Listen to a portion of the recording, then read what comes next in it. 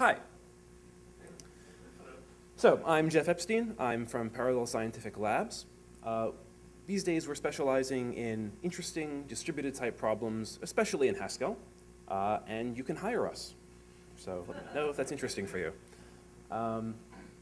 So today I want to talk with you about a project we've been working on for the last little bit more than a year. It's called HA. HA stands for high availability. And then I'm going to talk about how we did this, what kind of tools we used. One of them is Haskell, and some problems that we faced and how this relates to our tool set. If you have any questions along the way, please just stop and interrupt me. That's fine. So HA is high availability. It is a middleware for managing very large networks. The goal is to manage exascale networks, where exabyte is the thing that comes after, what, petabyte, I guess. So very large networks with up to tens of thousands of nodes. And the kind of issues that we're facing are stuff like this. Imagine that you have tens of thousands of computers networked together. You need to have them agree somehow about which services are running where, what the state of those services is, which nodes are operational. Maybe some nodes have failed. As you have very large clusters, increasingly you're going to have the likelihood that some number of those nodes will have failed and need to be replaced. So we need a way to achieve consensus within the cluster about which nodes are working, which services are running on which nodes, and the state of those services. The whole project was architected by my colleagues Matthew and Peter, and the performance should be reasonably good. We're not dealing with huge amounts of data. Mainly we're dealing with messages between nodes about some sort of status update.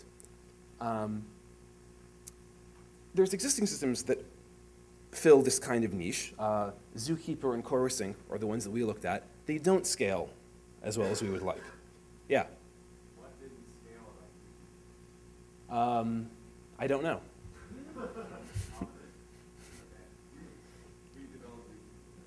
Okay. Okay, well, let's talk after.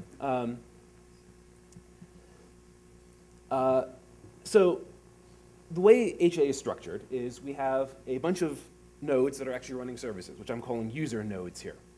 And they generate an event. An event could be a change in status of a service. It could be a failure message. Something has happened that we need to let the other nodes know about. And ultimately, these will be managed by what I'm calling the HA station. So all these events filter up towards this hierarchy at the bottom. The messages will be aggregated by proxies along the way. So we have a three-level hierarchy. Ultimately, all the messages will reach the HA station. When they reach the station, it's important that we queue these events. And it's important that the queue is replicated so that if the system handling the queue fails, we don't actually lose the event. So before the event is acknowledged to the originator, the node that's actually trying to send the message, it's replicated to more than one system, reducing the likelihood that all of the nodes that are holding this, this message will fail. So replication is going to be a key theme in this presentation and how we handle that. So once the message is queued, it's now stored in a queue on several systems in the box called HA station, which represents a group of nodes. There's a process called the HA coordinator. This is the primary decision-making apparatus. It decides, based on certain events, what do I need to do? If a service has failed, do I restart it? Do I have to reconfigure it? Do I move it to some other host somewhere? Do I shut down that particular system? Do I notify the administrator? That's all handled by the coordinator. There's only one of these. It pulls messages out of the replicated queue and takes some sort of action. And one of the actions that it may take is updating a shared state graph representing the state of the whole cluster, including which services are running where, which nodes are working, and so on. And that state graph is also replicated. So we're replicating two big things: the event queue of things that are happening that need to be processed by the coordinator, and the current state. And again, it's replicated so that if any of the systems that make up the HA station fail, we can pick up where we left off. We can simply start a new HA coordinator on a new node. It'll have access to the old state of the queue and the graph. With me so far? Okay. So this is an example of what a graph might look like. It stores the state of the cluster. It just says, oh, we have certain nodes, and certain disk arrays are connected to certain nodes, and they're up or down, what have you. It's a graph. How did we do this? So the important parts I want to touch on are, we used Haskell. You've heard of Haskell. Cloud Haskell, which is a library on top of Haskell, which I will talk about in detail, and a distributed consensus algorithm called Paxos. Who has heard of Paxos? Oh, fantastic. Okay. So let's talk about Haskell first. Of the many interesting features of Haskell, the ones that I think played a key role in this, the functionalness of Haskell. The state graph is represented as a functional data structure. The replication of that, when we want to make a change to it, we can make that change in a functional way, but we have to actually transmit the updated version of the graph to the other hosts that make up the HA station. And that's done imperatively. And in fact, it turns out that a lot of our code turned out to have a very imperative feel to it. And this is probably a consequence of the library that we're using, Cloud Haskell, and some other issues. So if you look at our code base, it doesn't seem very functional. Like there's bits of it, but it doesn't really, it's not capturing that essence. We're all big fans of very strong typing, and that was extremely useful. I don't need to sing its praises. You all know how wonderful strong typing is and how easy it makes refactoring and other big changes. And then there's laziness. So we just heard laziness can cause all kinds of problems. It caused problems for us too. We had space leaks, which are tricky to track down. And especially, I'm not really sure how laziness fits into a distributed environment. So when you have multiple nodes, and they communicate by sending messages to each other, necessarily, sending a message means you serialize the data, you send it, and you deserialize it. And the serialization is a forcing function. So that breaks laziness. So anytime where you have some sort of distributed computation involving sending a chunk of data from hither to thither, it means you are giving up laziness. And especially you wanted to enforce the abstraction that if we have two processes communicating by message passing on multiple systems, we should be able to move them to the same system as well, and they'll work the same. So the abstraction having two processes should be independent of where those processes are located. To maintain that abstraction, we have to make sure that even when two processes are located on the same host or in the same operating system process, the messages are still serialized when they're sent. Otherwise, you have the case where you have divergent behavior based on where the processes are located. So we ended up forcing a lot of data. And I'm not really sure how you could get around that, given the parameters of the project. So why did you use Haskell? It's a bad thing for you. We like Haskell.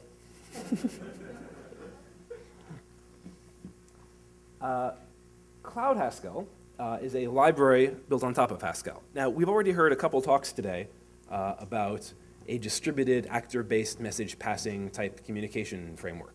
We had to talk about Erlang, we had to talk about Scheme, and Cloud Haskell is the same idea. We're taking the good bits of Erlang, this idea you have these lightweight threads that communicate only by sending sending messages with no shared data, and we're bringing that into Haskell. This is not a language extension, this is a regular library. And my font's got very big there for some reason. So this is really a key part in our project. We use this a lot. And it really worked out well, actually. So we're familiar with the abstraction. This was originally from my MPhil thesis. Since then, it's been completely rewritten by some wonderful people. The new version is much better than the old one. And it actually captures a lot of the essence of Erlang without actually being Erlang. with some caveats which I will touch on. This is the big slide here. So let's go slowly. So first of all, I think that the Cloud Haskell programming model is a good fit for this project. It's very easy to conceptualize these interacting components, these blobs in a flowchart, sending messages to each other. So it's a really nice abstraction. Moving around these various blobs is also easy. I should point out, though, that although we're handling, this is a big data project in the sense that we're managing a network with an exascale network, this is not a big data program, which is to say that lots of data is not flowing through HA. In other words, Cloud Haskell is not being called upon to serialize and send big messages. And that's good because it's very bad at that. The messages that we're sending are of the order of, hey, this service died, or please restart that service. Coordination messages. So we're not sending huge amounts of data, and if we were, then I would say that Cloud Haskell is not a good choice. Another parameter of the project is that we were not running this network over regular TCP. We had a proprietary protocol which is based on an InfiniBand, which can get much better performance than TCP. And we had the challenge of making Cloud Haskell work over this protocol. So out of the box, Cloud Haskell is built for TCP, but it also supports pluggable backends. So you can build theoretically, you can build a backend for Cloud Haskell, so the same programming paradigms apply, but it's sending messages over some other arbitrary protocol. In this case, the protocol we were using had some very different properties than TCP, and we had trouble matching the semantics that the Cloud Haskell backend interface expects to the actual hardware interface. That was problematic. It continues to be problematic. There were a lot of bugs involved in that, including some more space leaks.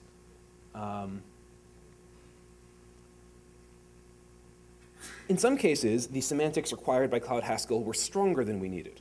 In particular, Cloud Haskell takes on the Erlang tradition of guaranteeing message ordering. So if you have two processes, and process A sends two messages to process B, you know that they will be delivered in the order that they were sent, if at all. It turns out that for this project, we didn't really need that. We had our own ordering properties that we wanted to enforce, and it would have been much nicer if we could turn off the built-in ordering properties required by Cloud Haskell. That made it much harder to build a backend and probably reduce the performance of the application. Hi. So it's required by Cloud Haskell or by TCP? Oh, we're not using TCP. Oh, you're not using TCP. Right, yeah. But the Cloud Haskell interface expects that the messages will be ordered anyway. Another issue we had with Cloud Haskell is how to bring up the cluster. So the default out-of-the-box behavior for Cloud Haskell is basically you have a bunch of nodes in a cluster. They send a UDP broadcast to announce themselves, and then they all know where they are. This doesn't work when you have 10,000 nodes, and it doesn't work over our networking infrastructure. So we had the challenge of adapting some other way to how to dynamically set up a cluster configuration. And the best we could do really is you have a static file identifying the location of all the nodes. You SCP this to all of the nodes in question. They read that in, and they know where they are. Even so, there was an ugly hack involved in actually contacting a process running on a remote node, even if you know where it is, because Cloud Haskell likes to randomize its listening ports. So we actually had to have a fixed port, which we could then query to find the actual port where we could contact the process. It's an ugly hack. I think I've covered everything here. How am I doing for time? Right, okay. So we all know about Paxos, and this was really a key component. Hi. Before you move on to this, Yeah. is the main benefit of why not use Erlang? Is the benefit of the strong tied typing? Right. So yes, we really like the strong typing in Haskell. That's a big thing. Also, we did some tests with Erlang and found the performance was not really up to our expectations.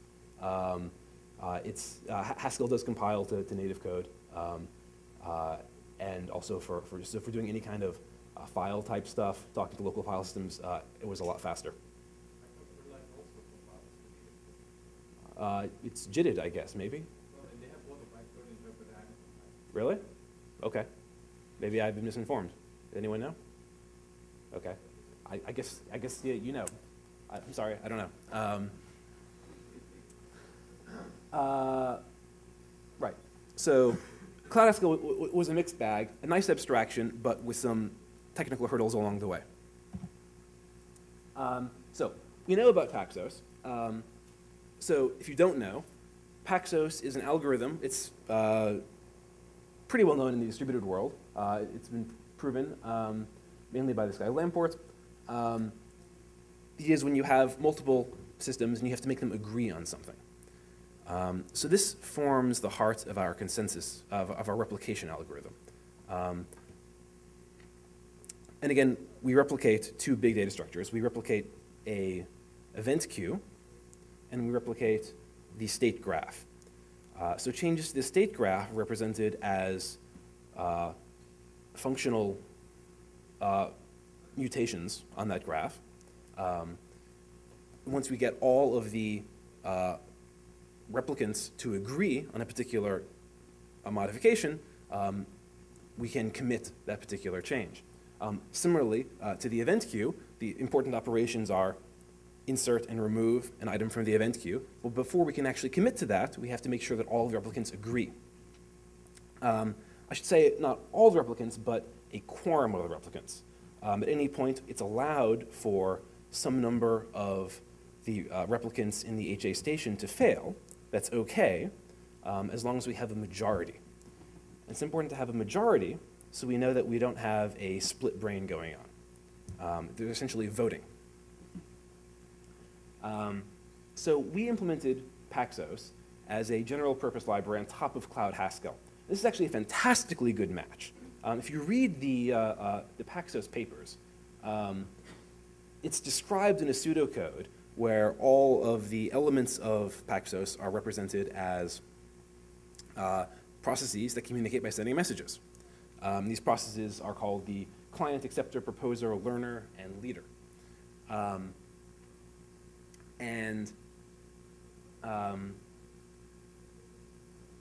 We actually got an extremely small and extremely readable implementation of Paxos for an algorithm that is allegedly notoriously difficult to implement. And actually, our final code wound up being very close to the pseudocode in the papers, which is reassuring in terms of how we feel about correctness. It was not entirely without speed bumps. Debugging it was actually very tricky. In particular, I should mention a interesting point on how Cloud Haskell compares to Erlang. In Erlang, when you're receiving a message, so each process has its own independent message queue, and you extract messages from the queue based on pattern matching. In Cloud Haskell, instead of matching on a pattern of the value of an incoming message, you match on its type, which is almost the same, sort of. This has problems, though, when you're doing polymorphic types, because the polymorphic type that you're extracting has to match exactly the message that's in the queue. And sometimes Haskell doesn't infer the type that you think it should infer. So you have the case where you're sending some sort of polymorphic type m of foobar, and you're expecting a type m of bar, and that message never arrives. And you're very confused for days until you figure it out. The other thing is that Paxos is not quite as simple as it is in the papers to actually get right. Liveness is a big issue. So this means if you want to get good performance and not have nodes be excluded from the consensus unnecessarily, you have to apply some heuristics which really depend on your application and trial and error. And we're still working that out. So it's not simply a matter of implementing it according to the paper. There's additional work you have to do depending on your goals. Multi-Paxos is a refinement of Paxos, which is published, but we're also working on more specific stuff. So, debugging. Getting this all working was a challenge. The static typing helped, but it was also harmful in the case of the message matching in Cloud Haskell. One advantage of using Cloud Haskell, as I mentioned before, it's easy to debug this. So when this is actually deployed, it could be running on thousands of nodes. In our test environment, it could be running on tens of nodes, but you can also run it on your own notebook.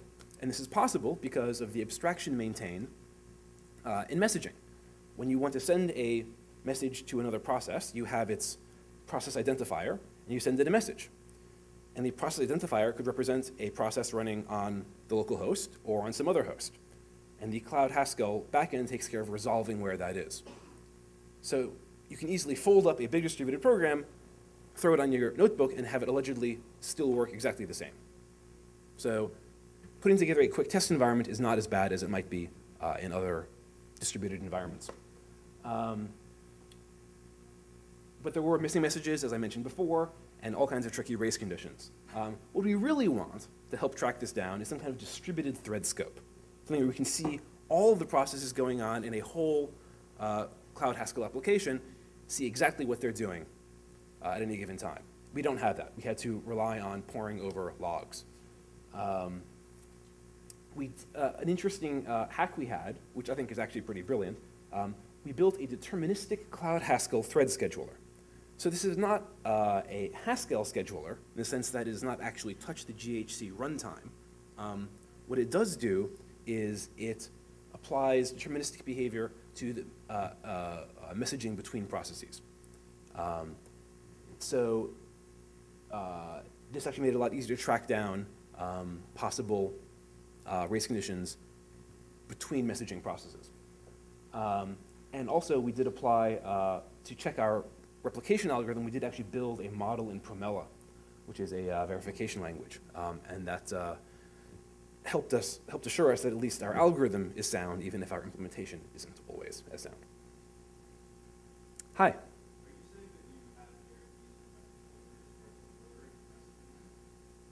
I'm saying that we don't depend on ordering your messages. That's it. Any questions? Hi. Thank you.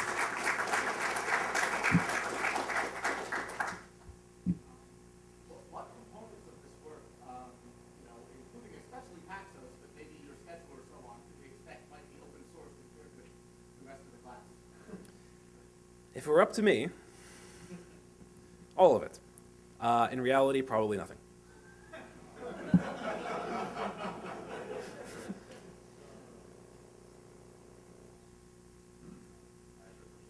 So you mentioned you built a deterministic scheduler for Cloud Haskell, but presumably some of the, and you seem to imply what that means is that the order of messages communicated is deterministic. But presumably the source of those messages include non-deterministic sources like timeouts, for example. Mm-hmm. How do you reconcile those seemingly conflicting set of communications? So the deterministic scheduler is strictly for testing. That's not something that you actually deploy in a production environment. Sure. Yeah. But presumably in testing you have timeouts. Like, does that mean that you also have to make timeouts? Yes. Okay. Thank you so much.